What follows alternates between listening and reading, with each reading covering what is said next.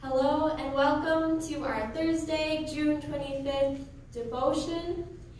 Let us begin by calling on the name of the Lord, the name in which we are baptized into. In the name of the Father, and of the Son, and of the Holy Spirit. Amen.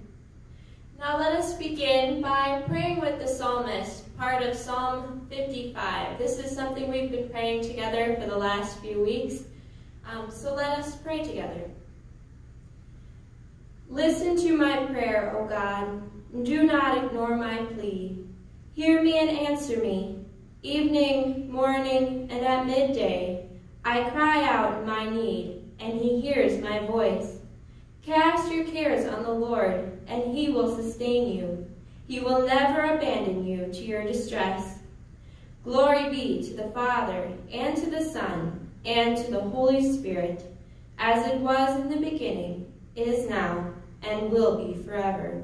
Amen. Let us continue with the prayer of the day. Gracious Father, by your word you have made yourself known and have given us the promise of forgiveness and life through Jesus Christ. As you have loved us, we pray that you would lead us to show love to those around us, that your name would be glorified. Through Christ our Lord, we pray. Amen. Our scripture lesson for today is taken from John, the 21st chapter. When they had finished breakfast, Jesus said to Simon Peter, "Simon, son of John, do you love me more than these?"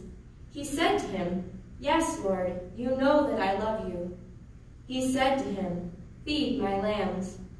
He said to him a second time, "Simon, son of John, do you love me?" He said to him, "Yes, Lord, you know that I love you." He said to him, "Tend my sheep." He said to him a third time, "Simon, son of John, do you love me?" Peter was grieved because he said to him a third time, "Do you love me?" And he said to him, "Lord, you know everything. You know that I love you." And Jesus said to him, "Feed my sheep." Here ends our reading for the day. As with Thomas in the upper room on the evening of the resurrection, which we read about yesterday, Peter also experiences the mercy of our Lord and receives a direct invitation to be part of the ministry of the gospel. As we read the early portions of the gospel, we see how Peter is affected by the teachings and work of Christ. His mother-in-law was healed of a fever. He witnessed the power of Jesus to overcome death when Jairus' daughter is raised. Peter grows to love Jesus and is ready at a moment's notice to serve him. When Jesus asks the disciples who they think he is, it is Peter who answers, "You are the Christ." When Jesus states that all will desert him, Peter declares his allegiance. And when Jesus is arrested, it's Peter who jumps to his defense, cutting off the ear of the servant Malchus. So when the Lord's words that Peter would deny him 3 times comes true on the night that Jesus was betrayed, Peter weeps bitterly. His humanity had won out. He had put himself first.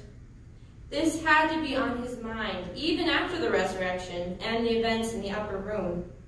It's hard to believe sometimes that an action or a betrayal can be overcome, but Jesus knows the weakness of Peter, and he knows all of our weaknesses too. He knows that sin has a powerful hold, and he knows that we will not always be able to withstand its temptation.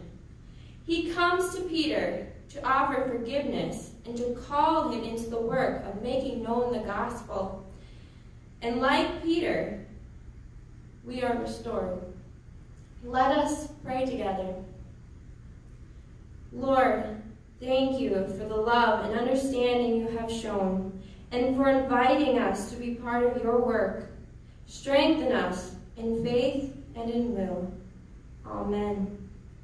Now let us join together in the prayer that Jesus has taught us. Our Father, who art in heaven, hallowed be thy name.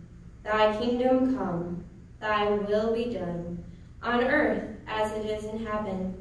Give us this day our daily bread, and forgive us our trespasses, as we forgive those who trespass against us. Lead us not to temptation, but deliver us from evil.